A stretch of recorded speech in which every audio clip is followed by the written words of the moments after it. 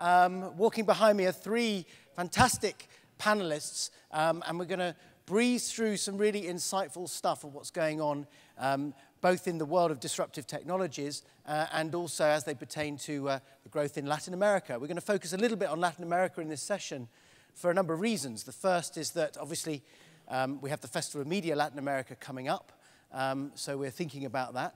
But also two other reasons. Obviously, the World Cup, the Olympics in Brazil, is drawing a huge amount of interest to the region.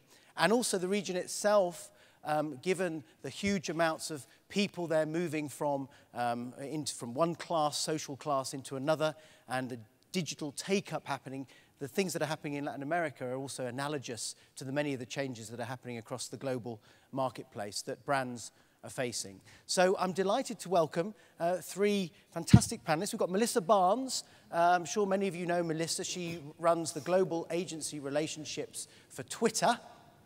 Then on Melissa's left, we have Luke Stertz, who runs the marketing for Netflix in Latin America. And then finally, we have Maren Lau, who is the vice president of IMS, one of Latin America's leading agencies and representation companies. So could you please give them a huge round of applause of welcome? Thank you. Okay, now look, we all know that panel discussions can be a little turgid sometimes, so we're going to try and make it as interesting as possible, and I want you three people to give me and our delegates here as much statistical information as you possibly can, as much insight as you possibly can. So that's the rules, okay? Trying to avoid vague assertions. We want fact, okay? So let's see what we can do. Well, first of all, congratulations on Twitter's 7th birthday. Thank you. Thank you. Now, I think what I'd be interested to know is everyone's very excited about the consumer take-up of Twitter. Yep. The jury is still perhaps a little bit out on the brand building abilities of Twitter. I don't know that that's what we've seen. Go on. We've got a number of clients that have had real success on the platform. I could give you, names of CMOs of different auto companies that talk about how Twitter has sold more cars. Mercedes recently did an activation in the UK that tied TV and Twitter together. And 1 in 4 people who participated expressed a desire to go into the dealership and learn more about the car. I mean, we're talking about a product that costs thousands of dollars. So we've seen real impact. American Express, another great example, where there's been significant impact. So in every category, we're seeing significant success. Your CEO, Dick Costolo, said recently that there's roughly about 500 million tweets per day. Yep. Is that about right? Yeah. It's when events happen in the world, they happen on Twitter. And so we're seeing that people are talking about big and small. And so part of the reason why we're excited about the Olympics, but an event could be a TV show. Yep. And so we've seen that play out in interesting ways. And just clarifying what your current user base is, you read anything from 200 million subscribers to Twitter to 288, I think was the latest guesstimate. Yep. What exactly do you tell the marketplace in terms of your total user base? So our last public number was 200 million active users. That was announced in January. To give you a sense of pace, last January we had 100 million active users. So we are growing quite quickly. Tell me the difference between promoted tweets and promoted trends. And promoted trends seems to be pretty expensive to advertisers at the moment, $200,000 to actually get into the promoted trend listing. Yeah. Sounds expensive. How do you justify the price? And tell us a little bit about how it works. I think promoted trends are a bargain. Okay. Well, you would say that. I would. And I don't actually sit in the sales team. I can say that. And actually, I had our brand advocacy team. Agency relations is part of that, but I don't want to take someone else's job or credit for the great job that he's doing. So promoted trends, what we saw early on Twitter is you wanted to find out what people were talking about, right? And so you could look and see the conversations of the day. We saw an opportunity for advertisers there, that if they could take that top spot, they could ignite a campaign, they could draw attention to a conversation that they wanted to start. or participate in. And that was an opportunity for them to take top billing. We've actually increased the cost of promoted trends because of supply and demand. People want to own that, and you can do it on a global level, but you can also do it country by country. Promoted tweets take your organic content that you're already creating and promote it to your followers, but also people who look like your followers. It's a way to scale communications. It's a way to make sure people are seeing your most important messages at the right moment in time. And we recently launched keyword targeting, which has all kinds of implications. If someone says, I'm looking for colored jeans, a retailer who sells colored jeans could target someone with a promoted tweet in that moment in time. Okay, final question before we actually conveniently moves us to Netflix, actually. Yeah. But your acquisition recently of Bluefin for $90 million. Yeah. I don't know how many people were aware of the Bluefin acquisition from Twitter in the room here. One. All right, okay. So maybe this is a very good opportunity, therefore, to explain to the audience, what does Bluefin do? It's a curious acquisition, isn't it, for Twitter? And how is it going to give you a better story pre your IPO? So we've seen that there's a great correlation between Twitter and TV. 95% of the public conversation about TV happens on Twitter. 50% of the people on Twitter tweet while they're watching TV.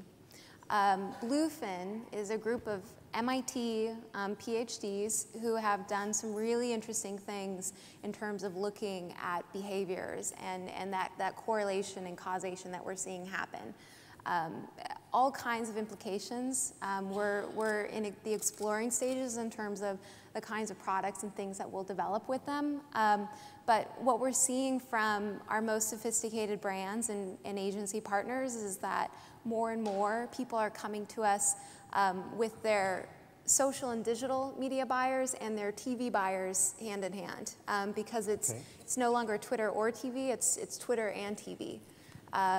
And so if you spend on TV, there's a strong case to spend on Twitter to amplify that. So what you're talking about here is some sort of affinity analysis opportunity. Yeah. Okay, interesting. Yeah. Well, thank you very much for that. That's a good one. So, Luke, thank you very much for coming all the way over to Montreux. Welcome. Now, you're the Chief Marketing Officer of Netflix. Your challenge is to position this brand in the Latin American market. But the first question really is just about Netflix as a media, as a medium, if you like, or channel itself. A disruptive model, particularly for many of the people who are advertisers in the audience, because obviously you don't carry ads. You've started to make a profit. Q1 was $1 billion of revenue. That's right. So it's looking good. What's the vision that Netflix has for its global brand? Are you going to take over TV? Are you going to ruin the business models of Televisa in Mexico and ITV in the UK? No, but we look at internet television as the future of television, right? So you look at streaming video on demand and how people are going to consume entertainment. It's going to be via the internet, and we're well positioned to be the global dominant player. And we're the leader in the U.S. We've launched recently in Latin America with IMS. We're in the UK and Ireland. We're in 4 countries in the Nordics. And as you mentioned, we came off a strong quarter with $1 billion in revenue. And the service is a great option for consumers in terms of watching as much as they want, anywhere they want, on any device they want. So in that sense, it is disrupting. It's revolutionary in terms of how people are consuming content. You have 36 million members right now. Right. Where do you see that moving in a year's time? What kind of projections are you expecting? Well, year over year, we've seen consistent growth. Last year was a strong quarter. In the U.S., we have 29 million. Of that 36 million, 7 million are international. So our growth is going to come from international. So as we talk about this panel in terms of crossing frontiers and crossing borders, most companies, global companies, the majority of their users and their profits are not inside of the US, right? We're a US-based company, and you look at YouTube, for example, 80% of their views are outside of the US. Yeah. Skype, 80% of the revenue are outside of the US. So for us, the growth is going to come from international markets. And LATAM in particular is a very big market that we're very keen on. Interesting. Well, let's look at Latin America. Obviously, all eyes are upon that continent right now. Maren, IMS may not be known to everyone in the audience, so to explain a little bit about what you do. Sure. IMS is a media and marketing company that partners with businesses looking to expand into Latin America or within Latin America. And we offer business and media services. On the business side, it could be an array of services such as research, insight, consultative insights into how to grow within Latin America, the right kind of structure, tax regulations, et cetera. And on the media side, we offer an array of services from premium display to performance marketing, search, social, mobile, et cetera. We partner with companies such as Twitter for their expansion of their promoted products platform into Latin America. We're their exclusive partner in the region, as well as Netflix, we're their digital agency of record in Latin America. Today we have about 150 employees in 7 offices across 7 countries with our headquarters in Miami.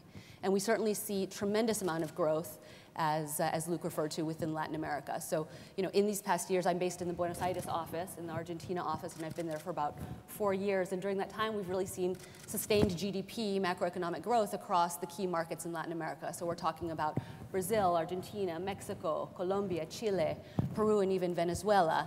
And with, of course, that sustained macroeconomic growth comes advertising growth. And in Latin America, we see about a 10% projected advertising investment compared to approximately 4% global growth. Much of that propelled by digital, really, where we're looking at 20+% growth over the next year or so, compared to about 10% on a global level. Interesting. So Luke, as a marketer trying to establish the Netflix brand in Latin America, most of your global advertising is performance-based. Now, most people would think that in Latin America, with such a dominant TV industry, with the likes of Globo in Brazil and Televisa and so on in Mexico, that digital take-up might prohibit your performance model on that continent. Is that the case? No, that's not necessarily the case. Actually, in any market we're in, digital represents a very large portion of the marketing mix, right? So we advertise on digital, display, search, online video, rich media. How do the metrics from Latin America compare to the metrics of the rest of the world? It's any market we're in we have a very strong direct response campaigns. We also advertise on broadcast television, but in terms of how things differ, market by market, in LATAM we do see typically higher click-through rates than, let's say, in Europe or the US. But we measure beyond the click, obviously. We take a look at what is the impact of people viewing the ad and eventually subscribing. And so, how do the rates and the metrics, so your conversion rate across the world, how does that work? And give us a sense of, the amount of investment in digital channels, how does that convert into ultimate subscribers on the channel? And the metrics you see in Latin America, are they different? Sure. In terms of rates, obviously in LATAM, media is generally probably cheaper than you may see. So you may see CPMs that are slightly lower than, let's say, Europe or the US, which actually for us is an interesting place to experiment, right? We can take some of that budget and put it into ad units that we may not have had the opportunity to do in other markets. And if we see success, then we can take those case studies and bring them to other markets. So, and then on the conversion rate side, obviously one of the challenges in Latin America is method of payment, right? So we may not see as high a conversion rate.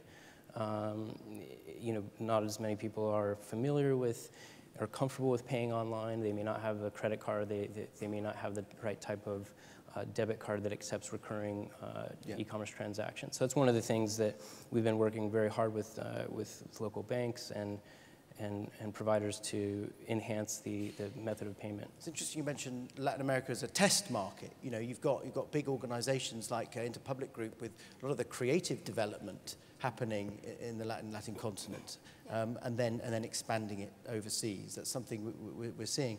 with regards to Twitter, I mean, you've chose to launch one of your first sort of external sales offices in Latin America. Is there a sense of trialing it because they're just a very social population? I mean, hugely social. Yeah. 16% of our user base is in Latin America, and fast pace of growth there as well.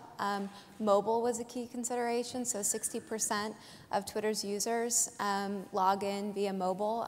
More often than not, our mobile products outperform our desktop products because of the simplicity of that design. It plays really well on mobile. So those were key considerations. You know, the aggressive click-through rates, we see ads performing there incredibly well. So we partnered with IMS and have been selling promoted products there in every country but Brazil. Brazil, we have our own office since September. And they have, I can't even describe how much they've surpassed our expectations in terms of how users are engaging, how ads are performing, the excitement from brands and agencies in the market, and frankly, revenue. Yeah. So roughly, of your 200, sorry, I was going to say, of your sort of 200 million users, how many are currently, say, in Brazil? So we can't break it out country by country, unfortunately. Why don't you do that? Twitter rules, yeah, as a private company. Would you like them to break it out by country? With strategic partners, tweet we that. let them know those things. We would like Twitter to break it out by... Yeah, sorry. It's okay. Okay, fair enough. Sorry, Maren. I was going to say that perhaps what people may not realize is that really when we look at Latin America as a whole, social media penetration, you know, we have more than 90% of internet users are on social media. When it comes to mobile, there's more than 100% mobile penetration in the region. And so when we look at these kind of disruptive technologies that you're mentioning, certainly Netflix online video consumption is very strong. Social and mobile, which are critical for Twitter, and the second screen type of interactions are really growing very consistently within Latin America. And so it's, as companies look to grow outside of perhaps core markets such as the US and Europe, Latin America is a natural place to start investing. And we have certainly seen that with other companies looking to come into the region. Waze, the #1 mobile app now in the world, is partnering with IMS to launch their monetization strategy as of this June. Spotify recently announced its entry into the market. Evernote opened a Brazil office recently. And so for these fast-moving, particularly digital or tech-type platforms, Latin America is really a natural because of these growths that we see. Let's talk a little bit about the upcoming World Cup. I know that you're going to have a session after the break where we're going to understand a little bit more about the interrelationships between tweets, athletics, the participants, the sportsmen, the sponsors, and how all that interaction benefits brands, which I think will be fascinating. But give us a sense of what your expectations are in terms of the World Cup. In terms of income from brands, would you see a surge, and also the use of Twitter as a platform around that amazing sporting occasion. Have you got any projections you can share with us? Sure. So part of our market development strategy is tied to sports because, again, when events happen and that public conversation and that opportunity to connect to people who are talking about that same moment in time, whether it was a goal or a bad call on a play, is a really compelling experience. And so we saw with the Olympics, that Twitter helped build the roar of the crowd. We gave NBC, the president of NBC is quoted as saying, we gave them the best ratings that they've had since the 70s because of the Twitter integration. And so you think about advertisers who are sponsors or who want to participate in that conversation, and that's a huge opportunity. So right now we're having a lot of great conversations with brands and thinking about what we do with how people behave and knowing, again, the public conversation about football is going to happen on Twitter. And who's the largest brand spender on Twitter globally, and who's the largest spender in Latin America? I can't share that. Which category of advertising is the most important on Twitter right now? I mean, we see that our biggest advertisers really are spanning verticals. It's auto, it's telecom, it's retail. In that order? No. Oh, sorry. gonna have to watch you. Yeah. Luke, the World Cup for Netflix presents presumably a challenge as well as an opportunity. You know, there's going to be a huge amount of viewing on established traditional operators, the cable companies particularly. How does a company, you know, make a noise during that time? Sure. For us, Netflix is all about movies and TV shows, so not necessarily sports content. So it actually serves as a great opportunity for counter-programming. So for the folks who aren't going to be attending or watching the events, the Olympics and the World Cup. But in terms of opportunity, Brazil and the government in Brazil is building out infrastructure, investing heavily, and we're getting in there now to help us establish a foothold, getting kind of first market mover advantage and establish the brand now, because we know that over the next 5 years, as we go from LATAM as a whole being 50 million broadband households, it's going to grow 70% over the next 5 years, so close to 90 million broadband households by 2018. When we compare that to other markets, the growth rate is about 20% over that 5-year span. So we're very keen to take advantage of that market opportunity. So not just in Latin America, presumably globally, you have some projections that really are coattailing your growth on the back of broadband. Sure. Yeah. Exactly. And where do you see, in terms of total number of users with broadband access, Latin America and beyond globally? You know, where do you see that number rising? You know, hugely. What are your own internal projections on that? Yeah, we do see that rising rapidly. You just look at how we just launched the streaming only plan 2010, and then we launched in Canada and then Latin America. So it's really only been a few years that we've offered the streaming only. Netflix originally was a DVD by mail company in the U.S. For the past decade, and we've really grown kind of exponentially, and we continue to see that trend. Okay.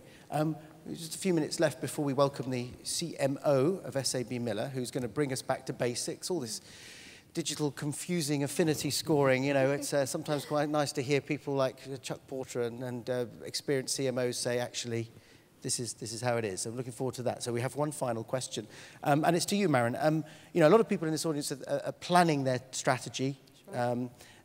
With regards to the World Cup and the Olympics in Brazil. There's many global brands that are still trying to work out exactly what good looks like in terms of engagement. You know, what advice would you give to brands in the audience as they sort of start to plot this this approach? I think that, you know, when we think about Latin America, we tend to think of one region, and maybe it's a region that speaks Spanish and Portuguese, but many companies may consider it just as one homogenous region. It's very important to understand that Latin America has many differences, many cultural differences, many differences in media consumption patterns from country to country. And so while Brazil is certainly on everyone's radar for 2014 and 2016, we do need to keep in mind that media investment, advertising patterns are different, and how we tailor those to speak to different consumers and how we engage them in conversations and in media consumption really needs to be defined according to local preferences. And so that's something that